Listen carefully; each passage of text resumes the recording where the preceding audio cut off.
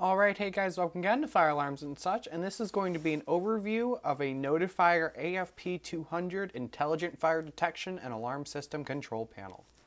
So this is the outside of the panel. It is a relatively small panel compared to the Simplex 4010 and the Silent Night SK5208. So this is basically all that's really happening on the outside. All the conduit knockouts are on the side. There are no ones off the back. So if we go ahead and open up the main panel door, mine does have a dress panel on it. On the panel door, it tells you, your basic regulations, warranty, FM certifications, UL certifications, and everything else. Basically your certifications, warranties, limitations, all the legal jargons on the door. Coming over here to the dress panel itself, you can see you have a couple different warnings up there about high voltage, and if there's any sort of trouble, what to do, and everything about that. Down here you have basic instructions on what to do in a fire setting, just very basic. Here's how to control your own panel. And then these are more intricate instructions on how to see histories and stuff of things that have happened if you are the building owner. And then here you would remove this part if you are using a battery meter, but because I'm not, that piece is still intact. So let's actually take the dress panel off. We can go inside the panel and look at that before we actually get into programming and whatnot. So to take off the dress panel, there are just two screws on the top that you unscrew, and then the whole thing slides up, maybe, and off. Set that down. So this is now the inside of the Notifier AFP-200. Down here you have your AC 120 volts, and then this is a resettable breaker for surges. So that will actually cut your AC to the panel momentarily. And if some sort of surge or short trips it, then you just press that button to reset. Right here, this is your high voltage. This actually gets the power from this terminal to the two transformers behind the actual circuit board. Right here, this is your battery input. When this is a special plug to Honeywell panels that allow you to hook up your batteries. Right there is an LED, that is your ground fault LED, that will come on whenever you have a ground fault. Up here are two more LEDs. You have a battery trouble LED that will come on and a high charge LED that will come on for those varying conditions. Over here you have a switch for where it says normal TBL and TBL less AC. And then up here you have one that says term and ACS. So depending on what kind of annunciator you are using, you switch it to terminal mode or ACS mode. And I am using terminal mode annunciator. Coming up here in this first block, these are all your external power supplies. You have unregulated 24 volt power, non-resettable 24 volt power, and resettable 24 volt power. Over here, these are your bell circuits or panel circuits. These are basically your notification appliance circuits. You have 1 through 4 running across the top. All these blocks will pop off, and you can see the labelings in the back. Here's one that doesn't have one of those terminal blocks on it, so it actually shows you everything. So if you want to see what the actual labels are, you take this part off, and then you can see the labeling and then screw in as you need. Here are your 3 relays. They are not programmable. You just have supervisory, alarm, and trouble. That's all you have. So regardless of what is making the condition happen, it will go for that specific condition. Over here is your EAI 242, I believe it is, communication. This is how the annunciator talks to the panel. There is an input and an output, and that is how the annunciator talks to and from the panel. And then here, this is your SLC loop. So you have a style A or style B line that you can come in, and this is where all your modules and detectors will go on, is that line. After that, there's not really anything else on the main circuit board that is of meaning, other than a couple jumpers that you can cut for different things. Like here's a tamper one if you want to have the door set as tamper. If this is because this panel can also be set up as a burglary system. There's a different face that would go on it, but it's basically the same thing, and it can be set up for fire and burglary. So if we actually go into the panels, you can see it is an all normal. These first two lines you can customize to say whatever you want.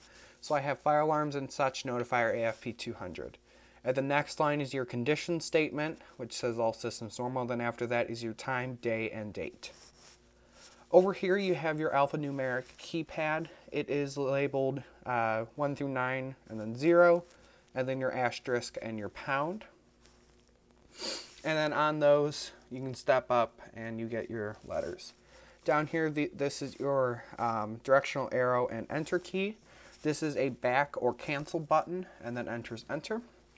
Over here, you have your acknowledge or step button, which lets you scroll through different events on the panel and acknowledge it to make the panel tone stop.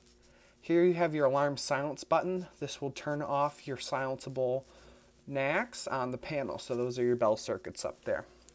The drill function, you hold that for 2 seconds and it will activate any silenceable knacks. Any knacks that are set as non-silenceable will not activate.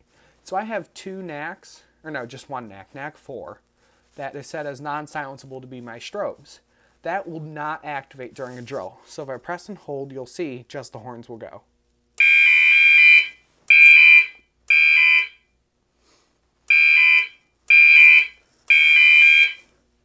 And that is what happens during a drill. And then system reset, this also doubles as your lamp test. So when you press it, the tone and every LED and LCD digit will come on. And so that acts as your lamp test as well. So we can actually now dive into some of the programming in here before we get over to the Annunciator I have now. So to enter programming mode, you just hit enter. And then we're going to start programming. So you go to programming, and then there are 2 separate passwords for 2 separate levels. There is an installer level and like a user level. We'll call it user level. So we actually are going to go all the way into installer. It's not like Simplex where, you have the different levels of access where it's like, level 4 will give you access to level 3. This is like level 1 only gives you access to level 1, and level 2 only gives you access to level 2, not level 1. So they are kind of different. When you go into programming to enter your password, you see your system trouble light does come on and it does start blinking. So then you go ahead and you enter your password, whatever it may be. So we'll go ahead and enter that and hit enter. So we are going to go into basic programming. Network programming is something that we will not cover in this video because it is not applicable to this panel. So we will hit 1 to go into basic programming. And you can see you have all your options. You choose your option by hitting the numbers on the keypad. So 0 is clear, which is like it resets the whole panel. 1 is an auto program where it basically pulls in all the modules and all the bell circuits and will configure them for you. 2 is point, that lets you go in on a point-by-point basis and manipulate specific things about a specific point. Password changes your passwords logged into the panel. Message changes how or what that custom message says. So mine says fire alarms and such, notifier AFP-200, but you can make it say whatever.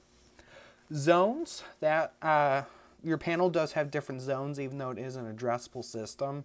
It will have different zones to group different kinds of points together, so you can change those zones there. 6 is special zones. That controls how a specific point calls a specific zone. So like that is where you do your knack coding. So knack coding on this is zone 98. So here are your zones.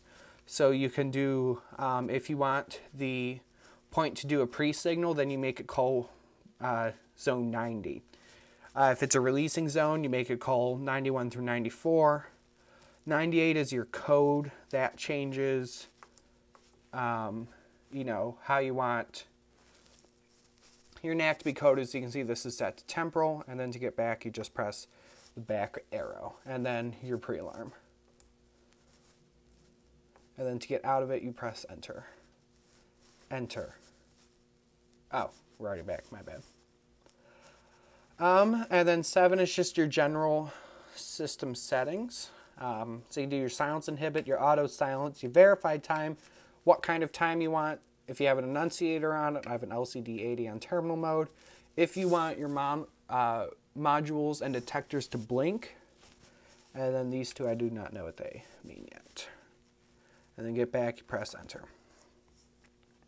So that is everything in the highest level. So we will actually go back down one level.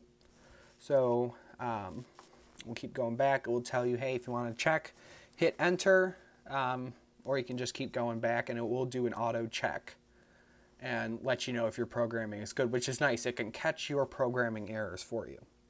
So we're going to enter the next password in to get us into the lower level. And lower level lets you enable, disable specific points. 2 lets you go in and change and work with your detectors and sensors. So go back. 3 is clearing your verification tally. 4 is clearing your history. 5 is setting your time, and 6 is doing a walk test. So we will actually do a walk test right now. So to do a walk test, it gives you instructions: hit enter to start, backspace to stop. So this is backspace, this is enter, and we'll hit enter. And all walk test does is it does the same thing as this panel, where it will just set the alarms off for 5 seconds. It doesn't pulse an address. So if I just open it up,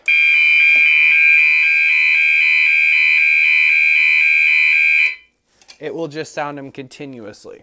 And during that walk test, your alarm relays will not go. And then backspace to stop.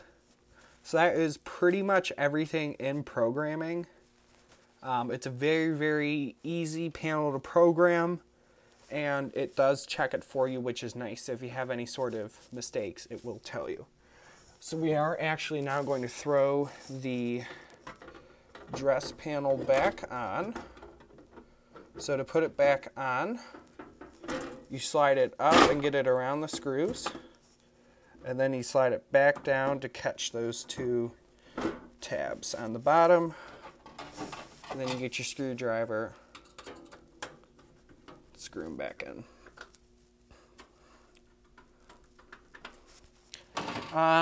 Actually, I'll show you supervisory real quick, just to kind of show everything. So trouble on here will do a pulsating slow beep, and then supervisory will do a pulsating fast beep. So if I enter supervisory, so this is now the supervisory, then you would acknowledge it. You can silence if need be. It will still give me the alarm silence light. And then to reset, you just hit the reset button, and you can see on the display, it will show you everything that's happening. So in active supervisory, the smoke fan enables switch point 4, zone 4. So it's calling on zone 4 because it's supervisory. It's module address 4. This is the name I gave it, and this is what's happening in the panel. And that is the highest priority alarm right now. So we can go ahead and reset. It does a lamp test and then shuts everything off. So you close the panel up, and then we will go over now to the Annunciator. So this is a Notifier LCD-80 fire alarm Annunciator. This is set at terminal mode because it is easier to install to the panel and literally mimics the exact panel. So from here, you can do your contrast adjust. You can do a lamp test. So you press and hold for a lamp test, and there it is. This is your global acknowledge key, your silence key, and your reset key. A reset here does not do a lamp test like it does on the other panel. So if I just press reset, that's all it does, is it will do a reset. So we'll do a quick demonstration. So we'll activate the fire alarm. Maybe. This module's slow, I don't know why. So we'll activate the fire alarm. I don't know why it just started doing this. I don't know if something's wrong with the pull station. Let's try one more time. Actually, you know what? Let's reset the panel one more time. That seems to help. So reset from here. Panel is now resetting. Yeah, let's try one more time. I think someone on my terminal block came loose. Let's go activate that other pull station real quick.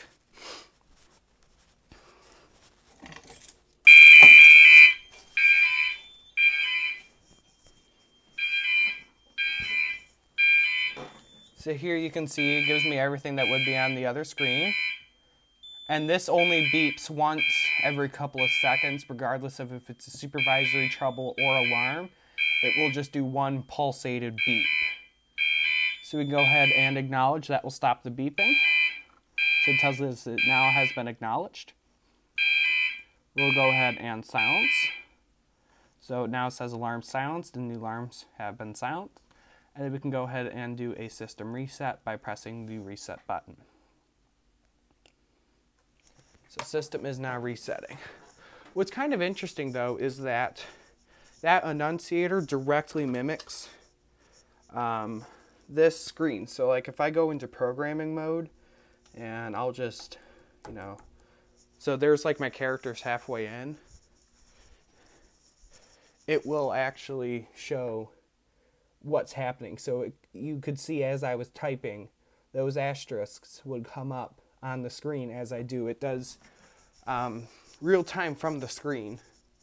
As I work on this one, it will go to the other one, which is kind of interesting. So, this has been a longer than normal video, but I hope to anyone who's trying to get a Notifier AFP-200 it helps. And I don't really think that there's anything else to do. If you guys think I missed anything or have any questions, let me know in the comments. So, thank you guys for watching, and as always, have a wonderful day.